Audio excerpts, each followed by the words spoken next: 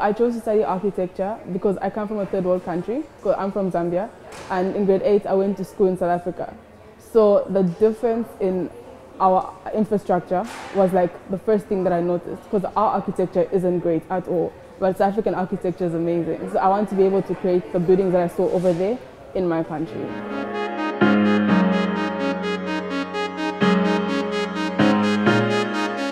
I didn't expect it actually, because it's a lot of physics and mathematics, but then again I think that's great because in other places it's mostly just design. So here like we get to do the physics side of it, but also we also do design, so that's really great because we have a mixture of everything.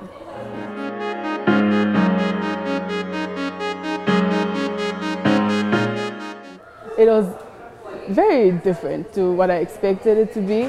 I still have to get used to the cultural difference obviously, but otherwise like it's really great. It's nice like meeting new people because not everyone is the same. Like there's so many, like I just didn't expect anything that I found here. So like I just like the fact that I keep on learning about our different cultures.